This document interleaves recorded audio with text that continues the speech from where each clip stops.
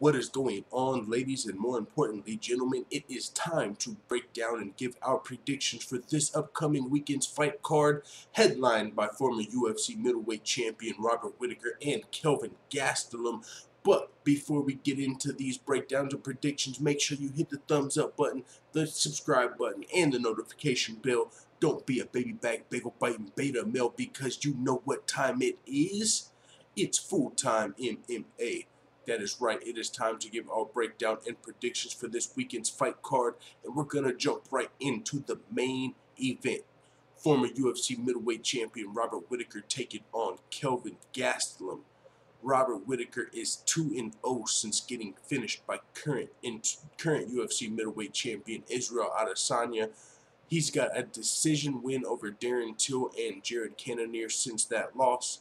Kelvin Gastelum, on the other hand, is 1-2 since losing a unanimous decision to Israel Adesanya. He's lost a split decision to Darren Till, and he's got submitted in the first round by Jack Hermanson. Most recently, Kelvin Gastelum is coming off of a unanimous decision win over Ian Heinisch, though. As far as my prediction for this fight, I've got to give the edge to Robert Whittaker, because not only is he the former champion who's had a full camp, but also he's got more experience against higher level competition than Kelvin Gastelum.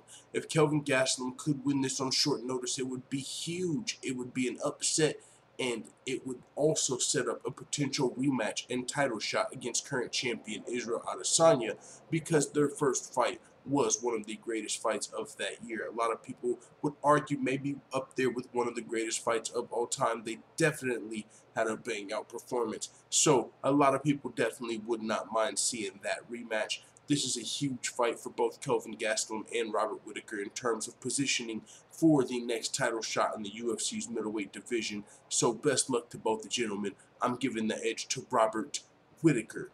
Next up in the UFC's featherweight division, we've got the little heathen Jeremy Stephens taking on Drakkar Klose. Drakkar Klose is 5-2 in the UFC. He's coming off of a knockout loss to Beneil Dariush.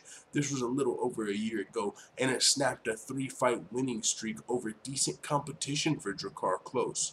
The little heathen, on the other hand, Jeremy Stephens, has a lot more experience in the UFC and outside of the UFC, but he is 0 wins, 4 losses, and 1 draw in his last 5 fights. His last win came a little over 3 years ago over Josh Emmett. That being said, Jeremy Stephens has fought against a lot of the best fighters in the world in his current losing streak, aside from his fights with Yair, who I don't think fits that criteria quite yet. So this is a tough fight to call, but I've got to give the edge to the little heathen Jeremy Stephens based off his experience alone and the caliber of competition he's been facing. I'm giving the edge to Jeremy Stephens. Moving on, we've got a heavyweight showdown between the Pitbull Andrei Arlovski and the Meme King Chase Sherman, aka the Bare Knuckle Brawler. Chase Sherman's second fight. This is his second fight back in the UFC since being cut. When he got cut from the UFC, he went 3-0 in another MMA promotion, Island Fights. He also fought for Bare Knuckle Fighting Championship, where he went 1-0-1. Chase Sherman, I think he went 1-1-1. He had 3 fights. He went 1-1-1. So he fought 6 times total since being cut in the UFC, and he won 3 MMA fights. He won a bare knuckle fight. He had a bare knuckle draw, and he lost 1 bare knuckle fight. Andrei Arlovski is actually stepping into this fight on short notice. He's 42 years old, fighting his second fight in less than 2 months. He's coming off of a second round loss to Tom Aspinall, but Andrei Arlovski is fighting like he's 24 years old, not 42. This is a super tough fight to call, with Andrei Arlovski being as active as he's been. Typically, you don't see that from fighters his age. He's fought 3 fights in 5 months, which makes me think he might be doing just a little bit too much. But to be fair, he has fought and beat a lot higher level competition than Chase Sherman in his career, and even recently when he fought and beat Tanner Boser via unanimous decision. So with that being said, I'm giving the edge to Andrei Arlovski, but it's a toss-up for me. This is a toss-up for me, and it's a heavyweight fight, so I'm going to be tuned in. That's all I know. Great fight. I'm giving the edge to the veteran and the pitbull, Andrei Arlovski. Moving on, we've got Abdul Razak Al Hassan taking on Jacob Malkoun. Malkoun has never beat anybody close to UFC caliber, and Al Hassan has wins over Sabah Hamasi and Nico Price. That being said, Al Hassan is 10 years older than Malkoun, and he recently lost a unanimous decision to Munir Lazzez, who had previously also not beaten anybody UFC caliber prior to beating Al Hassan, which tends to make me think Malkoun has even more of a chance in this fight. Even with that being said, I've got to take Abdul Razak Al Hassan to win this fight.